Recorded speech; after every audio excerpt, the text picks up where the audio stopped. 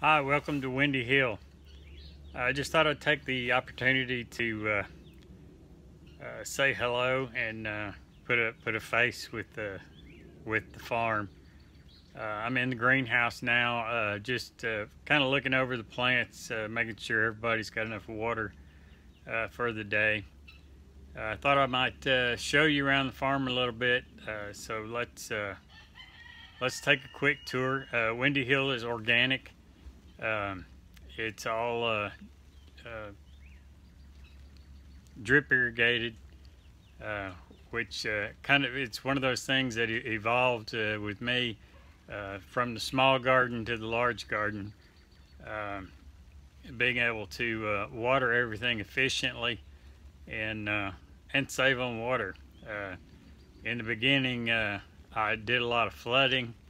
I did a lot of sprinklers, uh, and drip irrigation seems to be the best way for me to farm. May not be for everybody else, but for me, drip irrigation has paid off tremendously. Just as far as water savings and being able to water the plants more efficiently. So let's look around the farm and see what we have. Here's the beginnings of the irrigation system, and this is new this year.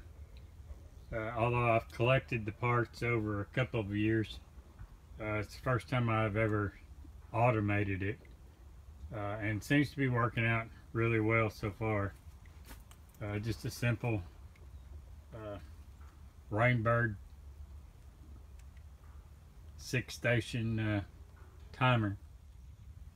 Here we have some broccoli, something else I've never been really good at.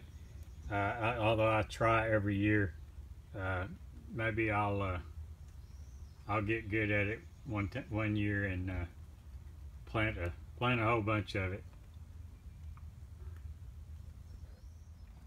The lettuce. This is my second actual year of growing lettuce. This is Butter Crunch. It seems to be doing really well. I also grow a different kind. It's not quite up yet as the Butter Crunch. I started it quite a bit earlier, and so I've got quite a nice few heads of lettuce. And here we have spinach, and this is all in the greenhouse. It's just been, the weather's been so crazy, it's really kind of hard to do anything outside yet. Some carrots, my first time ever in my entire life to try and grow carrots and be this successful.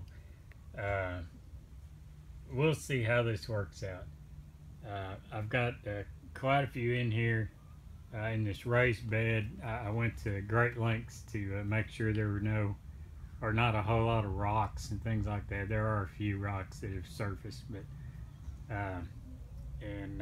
need to get in there and do a little weeding today. But we'll come back to this and maybe give you an update of how that works out. These are radishes. I started them early in the greenhouse just so I could get some early. These are really good radishes. I'd have to look up the name. I'll put it maybe in the video when I edit it, so you'll know what they are. They're really sweet. They don't have that kind of hot taste to them. So really good radishes. So I'm looking forward to that in my salad. And here are my seedlings. These are jalapenos, some eggplant, bell peppers in this group here. Over in the farther one over there, we're got more bell peppers, beefsteak tomatoes, Rutgers tomatoes, and cherry tomatoes. And yeah, I can't wait to get them in the garden. It's going to be really nice to see these plants mature along with the little habaneros there. Here we have my watch turkeys. They keep everybody safe here on the farm. My two guard dogs, so to speak.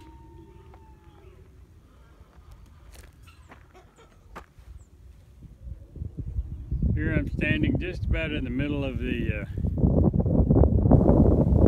field where we'll be planting corn and peas, the tomatoes, okra, watermelon, and quite a few other things.